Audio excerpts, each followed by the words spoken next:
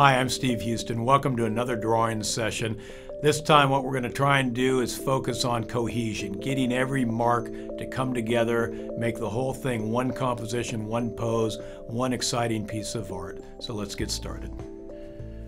All right, I'm drawing just with a cheap fountain pen, or not fountain pen, cheap ballpoint pen. Fountain pens work great too. And I'm drawing something simple enough that it gets the idea of not just a head, but this young lady's head. Simple yet characteristic. The simpler you make it, the more control you have over it. Quicker you can do it, the more you can design or redesign it. And the more characteristic it is, the more finished it will seem. So you can stop in the beginning stage and still get the idea done. So if you only have a minute or so like we have here, keeping it characteristic, taking that extra few moments to make it characteristic is going to go a long way to reading the information for the audience. All right.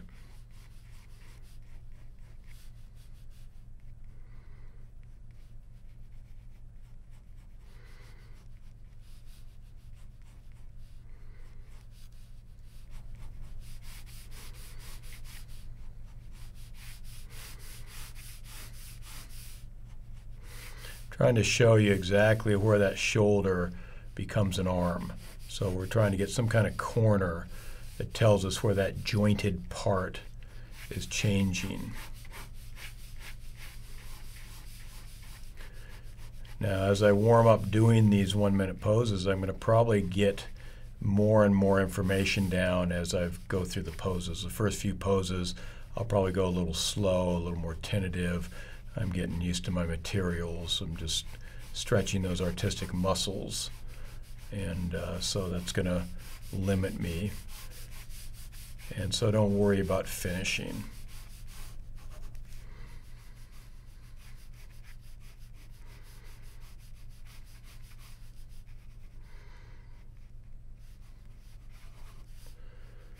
I'm going to make this a looser head.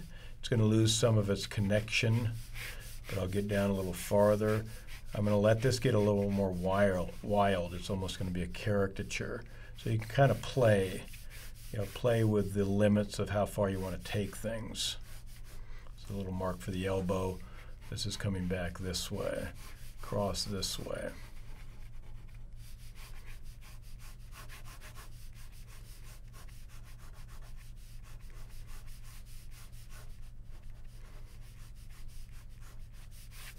Just let it go right off the paper. Don't worry about it. So just kind of feeling the flow of it in this case. Nothing's really anchored in, committed to, just trying to get the rhythm of it. Or more slow and deliberate. Yeah, we're trying to find a balance. Faster you go, the more you can finish. Faster you go, the more inaccurate it will be, and the more formulaic. You'll go to the same solutions over and over and over again. Faster you go, the more you can invent, get the energy without the specifics. So you want to find that balance. How much structure? My stuff has a lot of energy, my personal work, and it's very, very structured, oftentimes kind of superhero type figures. So I'm balancing both those. I don't want the muscles and the structures to get stiff. I don't want the energy to get disconnected and upended. I want them to flow from form to gesture and gesture to form and be fairly seamless. So I'm trying to find a balance between getting that energy of expression, that sense of movement, with solid information we can use. Sometimes I'll just draw one part. I'll take that 1 minute and just do maybe the head. She has these lovely high cheekbones, so I'm going to really kind of explore that socket that holds the eye, the bangs, the hairstyle flowing back. There's a squareness to how the hair is gathered in the back. Play that up, the ear in here, and then the little nose and lips, chin, and then don't leave it cut away. Show how it flows into the next form that you may or may not have time to explore. And you can see how we can get something that's more accurate but more limited. All right, 2 minutes. I have more time.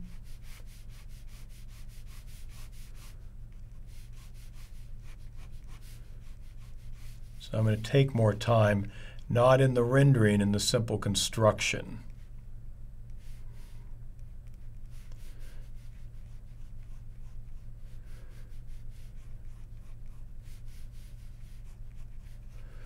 One of the things I want to notice is what the whole pose is doing. The whole pose is leaning up and to the left. So if I'm going to screw up, that's the way I want to screw up. I want to make her lean too much. If there is deep perspective, I want to make the perspective too deep. If there's some dynamic pinch, I want to make the pinch too pinching. If she's long and graceful, I'd rather make her a little too long, a little too curved, and a little too short, and a little too straight. So these long axis curves are the visual cues. They tell us graceful, fluid, living, dynamic, and active. She's holding this pose for a moment for us, but she's going to be somewhere else in the next moment. So we want to capture that dynamic moment, that precious sense of the now here. Sounds like some self-help group. We'll call ourselves the precious senses of the house. Okay, and sometimes I'll just get caught up in an area, these hips, doing a little bit of the construction so I can feel that dynamic connection into the upper torso. And I failed to get the legs. I screwed up. Well, no, I didn't. I just didn't finish. Art is never finished. Just do what you can in the time you have. All right, 2 minutes.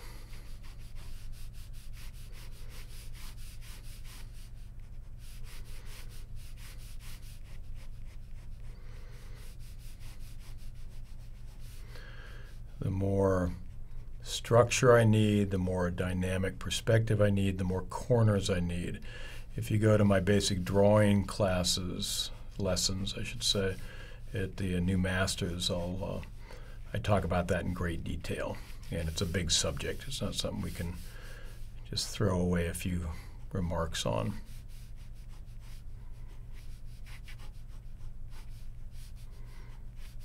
My main focus here, well, I don't know if there's a main focus, but because there's so many, it's like juggling eggs. There's several in the air at once. But one of my purposes here is the marks I put down, I want them to ring true, whatever that means. And it's going to mean something a little different to me than you. There'll be certain proportional truths.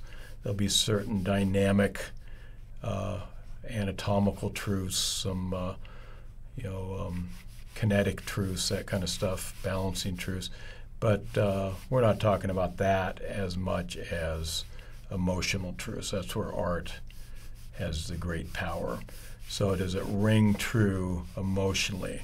The sense of the figure leaning back or falling over, the sense of a beautiful young woman or a troubled young man or whatever the personality is behind it. That's what we're after. I'm not finishing. I'm suggesting that kind of emotional territory or those kind of structural dynamics. If I try and finish, I'll fail miserably. If I try and suggest, then I have a chance. Okay, another 2 minutes.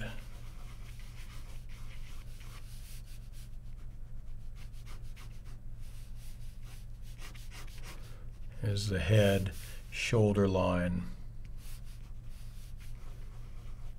The ponytail or hair bound up there, whatever you'd call that. She has a real hourglass figure that's going to give me a good chance to screw it up, because I'm going to make the shoulders too wide and too male, and I'm going to probably pinch the hips off at the waist. So I want to make sure I'm really doing that waist justice.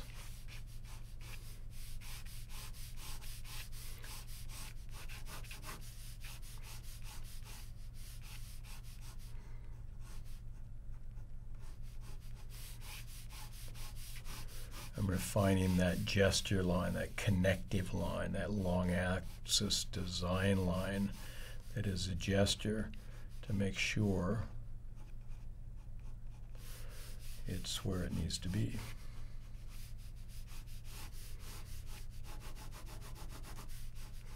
Feel the weight there. Make that dark mark so we can feel that anchoring weight that's supporting the pose, her lap.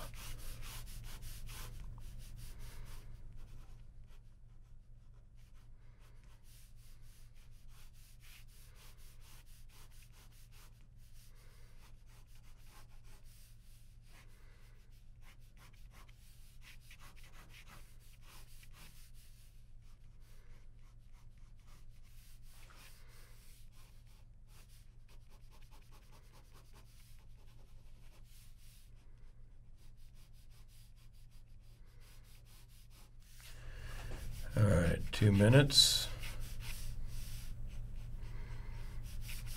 And what you might want to do as you're drawing this, take the 1 minute, the 2 minute, the 5 minutes to do the drawing, of course.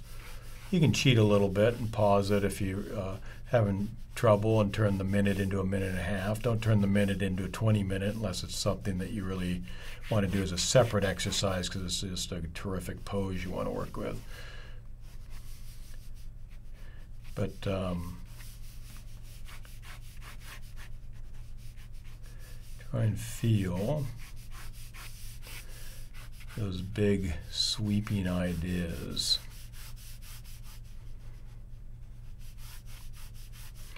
And what are the key components that make this pose this pose? What's supporting it? What's holding it in a quiet moment rather than it in action? Why isn't it feeling like it's actually falling over? But it feels balanced in some way. There's some support system going on.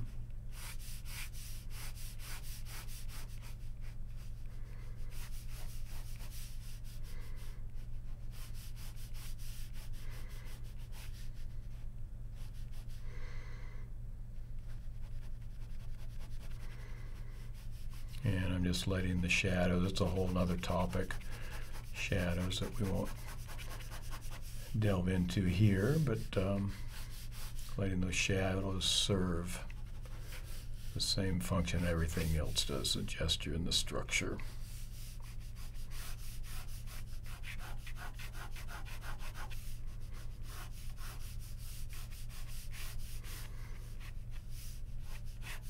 Coming off that hidden leg to find that or that hidden hip to find that emerging leg.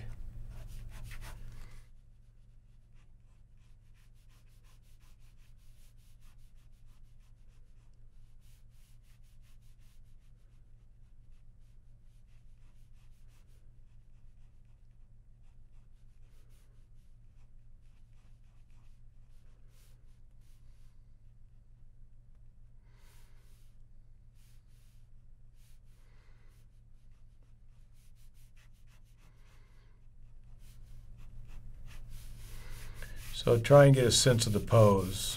The head's pinching against the shoulders. It's a seated pose, of course, that's leaning over her lap. So leaning, a little bit of dynamic torque going on there as she twists around from shoulder into that head position.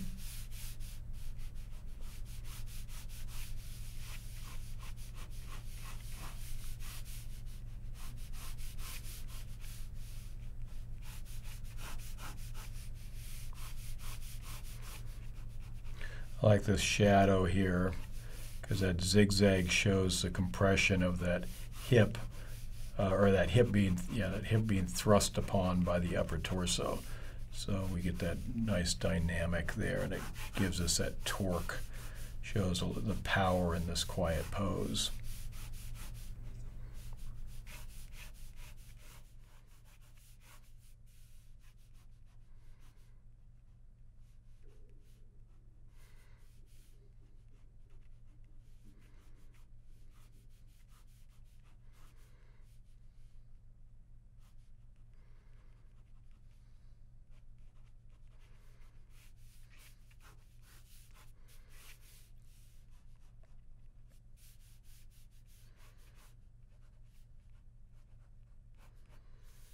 All right, 5 minutes.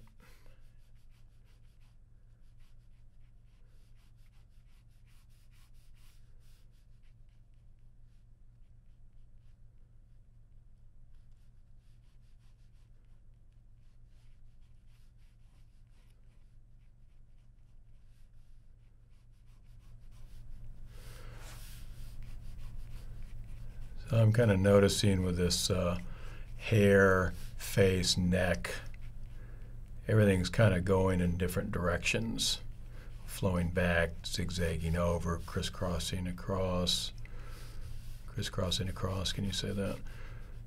I guess so. And the bangs flowing down. So a lot of fun directions going on. I'm going to play that up, and then maybe the broad simplicity of this back. There's a series of dynamics over here I'll exploit, but a lot of this back is beautifully simple. So I'll play this complexity of the head with all its stuff against the simplicity of that torso with its subdued stuff. And I might, like an ang is spelled like that, really simplify the contours. So it's this long kind of waterfall, this gentle waterfall of forms that don't, there's no splashes in an ang like there would be in a Michelangelo or more dynamic artists. A Lion Decker, Dean Cornwell, Frank Brangwyn, that kind of stuff. Or even a Franz Hall. So the intention can be completely different, even though the subject matter, the reference even, can be exactly the same.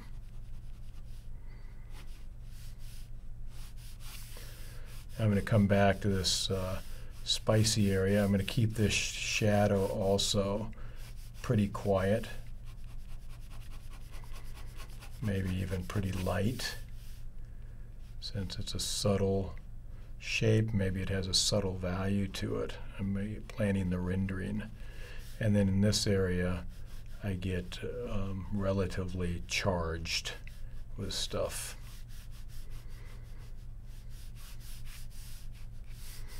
Even the marks over here are subdued, light, highly edited.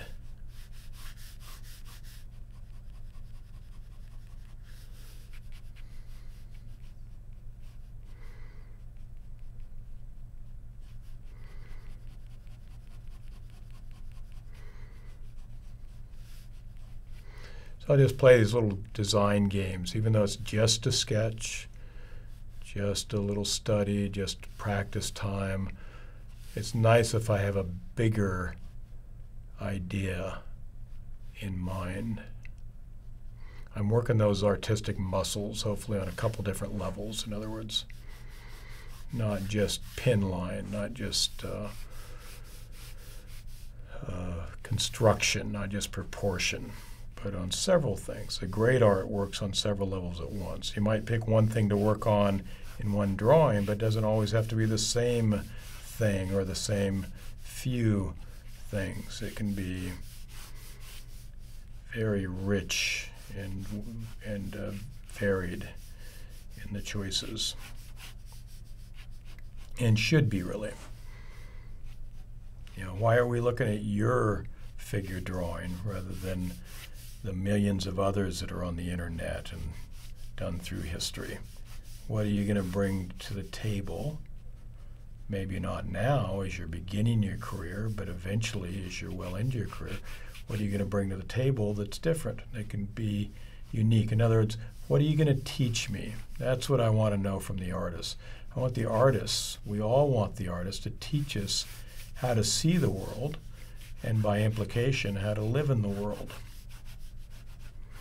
That is the value of art, not just pretty pictures, but informing us on how to live a good life, an interesting life, a challenging life, a whatever life.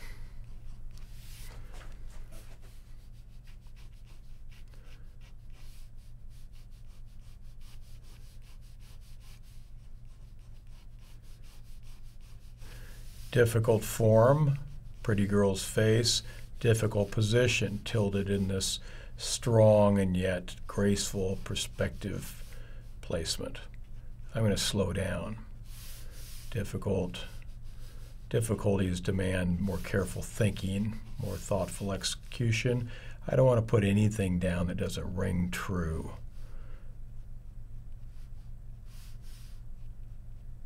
Should ring true, and that'll mean something a little different to you, probably, than it does to me, and should. That's why I'm going to come to your gallery opening, and somebody else might choose to come to mine instead, because how we see the world is a unique experience. And because we're all unique, that's valuable. We're going to show the world something. We have a voice that has value in it.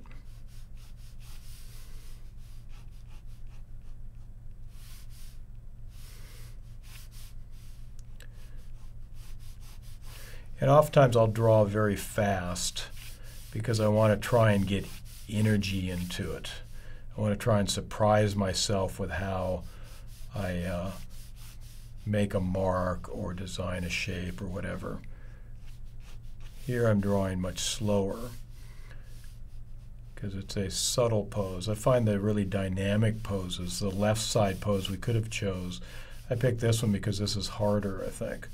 It's a subtle pose, and that subtlety means that there's minute changes, relatively small changes, and those small changes are each then compounding against the others and creating a complex of forms, a design, a pose, but they have probably less room for error. I can't muck them up as easily. So if I make the hips too big, it's going to make it more dynamic. Maybe for a pose like this, it's going to make it just chubby on the bottom or ungraceful at the top as it is. So now I need to adjust and correct that choice. And I'm going to put a little hatching to hide my screw up, my error there.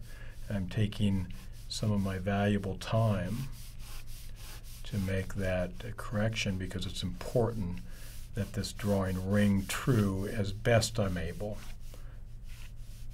with the time we're given. So these short poses are designed to make you make choices, make creative, artistic choices. And so they have to be thoughtful, at least at first, when you're learning. You want to consider and think through why. Why is that working? Why is it not working? What am I missing? What could be better? How did I make such a great mark there? Why is that mark so powerful and so successful? Thinking it through and dialoguing with teachers, other artists, with the great masters of the past. Let them speak to you. All that kind of stuff. If I have more time, I'll work on the connective tissue.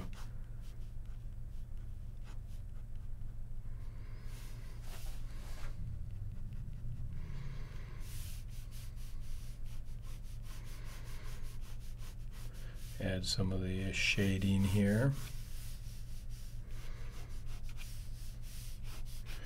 I want to put this arm in. I'm so drawing around the arm, I didn't even notice I didn't get the arm in. It's funny what we see and don't see in life, isn't it?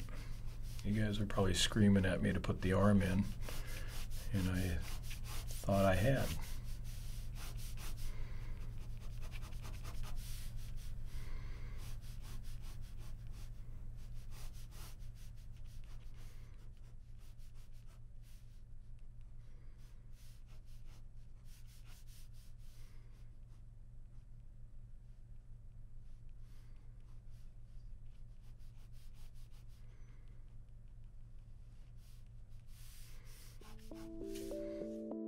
If you're getting discouraged, you feel like this is too advanced for you, because it's when you're working from a figure like this, it's intermediate level oftentimes. If you need a little bit more foundational advice on how to begin, maybe even simpler subjects to work with the figure, come to the new Masters Academy website. We have a lot of content for all levels. So I hope you're drawing all week long. I'll see you next time, and good luck.